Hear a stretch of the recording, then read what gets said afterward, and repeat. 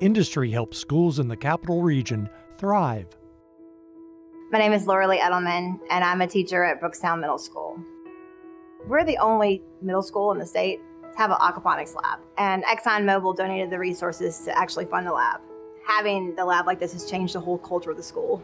The only thing I knew about Exxon was that they sold gas, and it's so much more than I would have ever dreamed of. I can honestly say that as far as education goes, they do support this technology, STEM, engineering, math. They've been on board with that, and anything that we need, they've actually done it. My students have seen more opportunities from this program than they've ever seen before. This may look like a very small room in here, but this small room has caused such a big impact on these kids' lives. Being a teacher and actually having the experience that I've gotten, not just from the lab, but from teaching, gives me that sense of fulfillment that I don't get just anywhere else.